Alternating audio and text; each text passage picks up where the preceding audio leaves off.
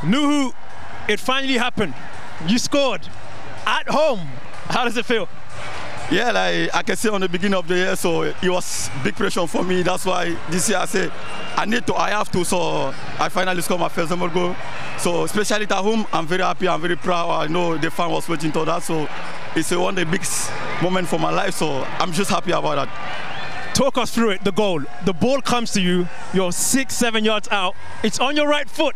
What's going through your mind? Actually, I was a little bit nervous. I remember people saying me to the locker room, you're going to score your first time goal with a weak foot. I said, okay. Honestly, it's not easy to score. So I scored today, so I was nervous. I'm very happy I finally scored, so I feel I'm going to score more goals for the club.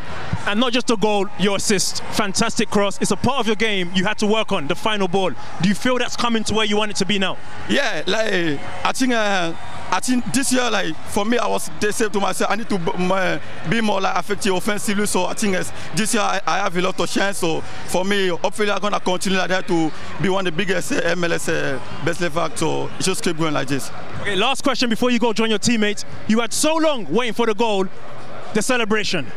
Yeah, actually sometimes it was not the time to celebrate because it was 1-1. So that's why I say no, we need to win. It was 1-1. Actually it was the final goal I should to get the celebration. Hopefully, maybe next game if I score, I'm gonna get the celebration. So you do have one in mind? Yeah, I do have. We'll wait. Okay.